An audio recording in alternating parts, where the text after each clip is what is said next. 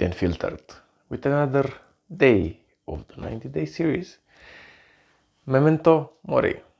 And Memento Mori is a specific idea, concept, knowledge. One day you shall die. It's not today. And if it's not today, any fail that you experience, any sadness, anything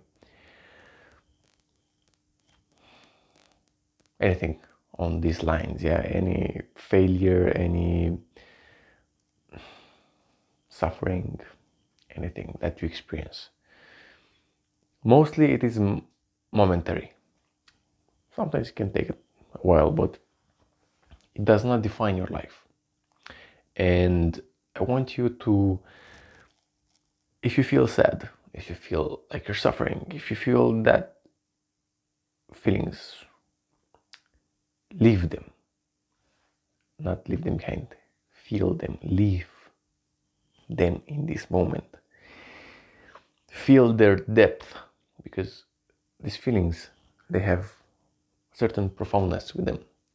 And if you manage to be present and live in that moment, feel those feelings, because that's the idea. You feel them and you feel their profoundness and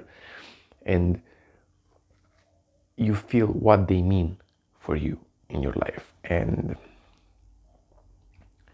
in these moments, you understand that one, you still have some time to live. I don't know, more or less, depends.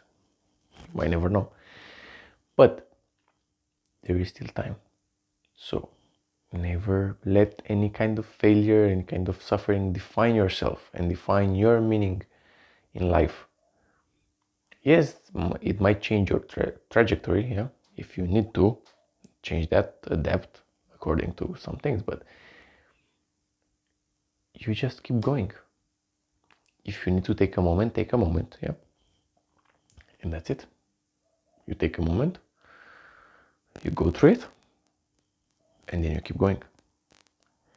That's what this kind of memento mori is about, because even in the moments of, I'm talking now about failure and suffering, but even in the moments of success and big victories, is the same. You take a moment, you enjoy, maybe you rejoice in it, and then you go with memento mori. This doesn't last. Tomorrow you go again. You keep going with life, and that's the thing. You might be victorious sometimes, you might have failure sometimes, but the ultimate is death. So there is no point to get stuck in such a thing, in such a moment. You just keep going. You take the moment, you take the time to go through it, to feel the feelings, to go through the emotions, and then you go back to what you need to do. That's it. There is nothing stops life, and even more than that, nothing should stop you, good or bad.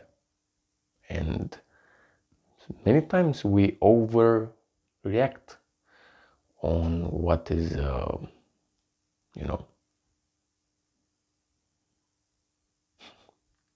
big thing in our life. We just make them look more than what they are. So take the time, take your moment, go through it, but then be sure you come back. And you just keep going. That's always, it's gonna continue through life.